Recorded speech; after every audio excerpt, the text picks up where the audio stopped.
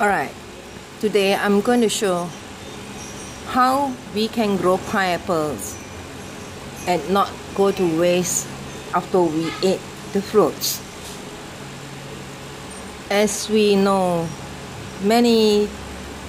most probably many Chinese families will have pineapples every year for prayers. Now after eating the fruits, don't throw away. Don't be such a waste. When we choose pineapple, choose those with beautiful crowns like this. Lots of leaves, healthy, beautiful crowns. See this? Now, after we have ate the pineapples, we just cut it, the part from this stalk and fruits. We don't want the fruits. Okay, we will cut it off.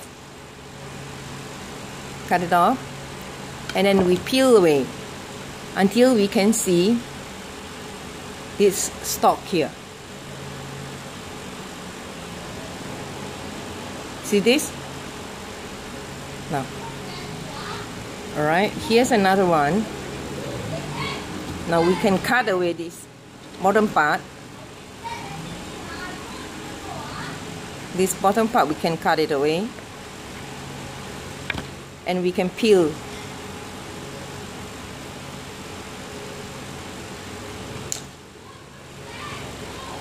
See?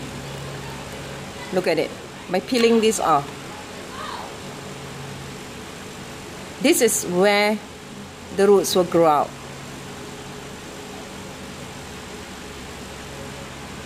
And after doing this, just take a container with water, clean water.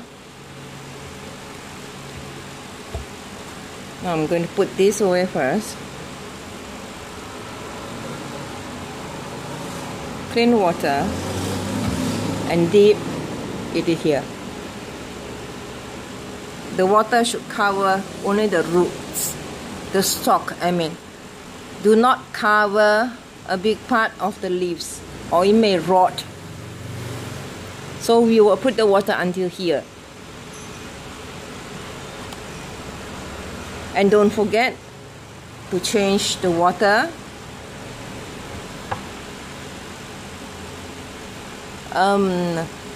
daily. Make sure the water is clean. Now after 2 weeks, roots will start appearing from the stalk. When the roots start appearing, 1 to 2 inches, we may transfer it to a pot. So, okay. So this is the first way to start. And after 2 weeks, we'll come back and take a look and see how they are doing. And okay, since I'm on the line, I would like to show,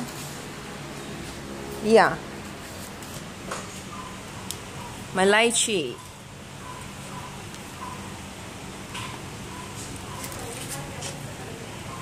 A 3-month-old lychee plant.